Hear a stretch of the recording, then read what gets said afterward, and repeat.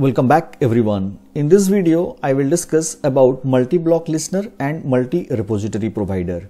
The functionality of block listener and repository provider I have already discussed. Now let's see what is the use of multi-block listener.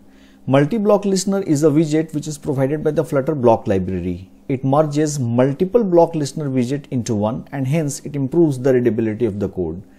Now suppose in a Flutter Bloc project we need multiple block listeners. Then there are two ways to use that. Either we can nest multiple block listener or we can use multi-block listener widget.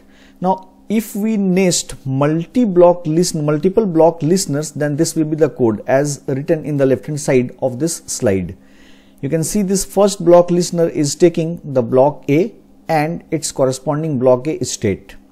And as a child of that block listener, again block listener has been used which takes block B and the block B state and its corresponding listener. Again as a child of that block listener, again a block listener has been used with block C and block C state, and this decreases the readability of the code. Now the same code can be improved by using multi-block listener, as you can see in the right hand side of the slide.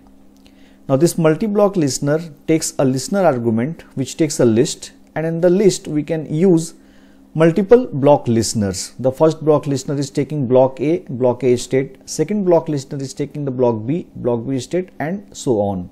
And this improves the readability of the code. Next we have multi-repository provider.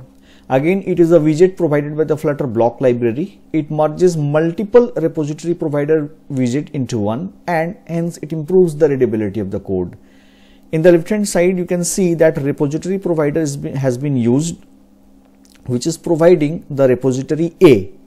And as a child, again a repository provider has been used which is providing the repository B. And again a repository provider has been used which is providing the repository C. This means multiple repository providers are nested with each other, and this decreases the readability of the code.